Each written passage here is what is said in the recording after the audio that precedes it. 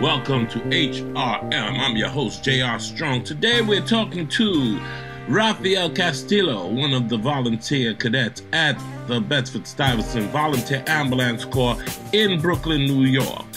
Here we go. My name is Raphael Castillo. I'm here at the Bedford Stuyvesant Volunteer Ambulance Corps. I'm here trying to become an EMT, hopefully.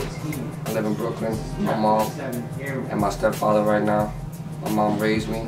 Before this, got out of high school. I didn't know what I wanted to do. Dropped out of college.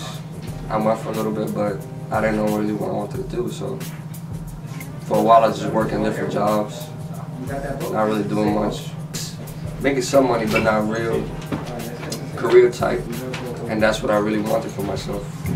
Something stable and something that I could help people. I always like helping people. I always used to volunteer with my mom and do community-based activities. So now I'm here. I mean, my friend, he let me know about this place, and then I looked it up, and I'm like, okay, they're doing it's a great cause for what they're working for.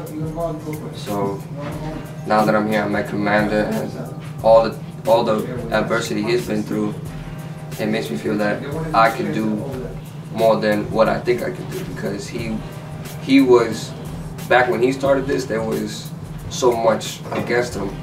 And if what's my excuse? My mom's doing okay, thank God, you know, so why can't I better myself through this place? And that's really why I'm here.